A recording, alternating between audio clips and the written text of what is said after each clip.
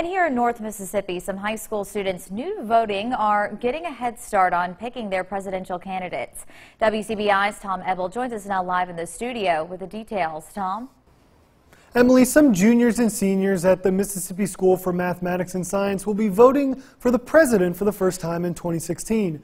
Today, students got a taste of voting in a mock primary and have a big decision to make.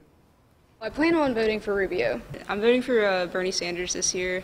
I'm going to go Republican this time, and I'm going to vote for who I want to win. I'm also voting for Bernie Sanders. Going to the polls. That's what these Mississippi School for Mathematics and Science students will be doing this year.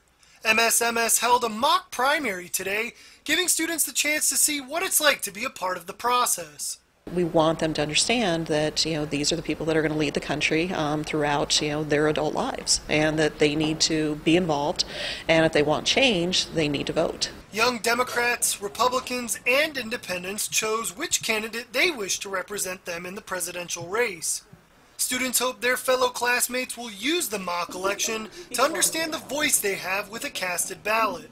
A lot of us, we tend to complain about the state of our political system and who's in charge, but if you don't vote, it's hard for that to be justified. I think everyone needs a voice whenever it comes to what's going on in the country, and you hear a lot of people complain about what's going on, but they don't go vote, and I think that we can change a lot of what's going on.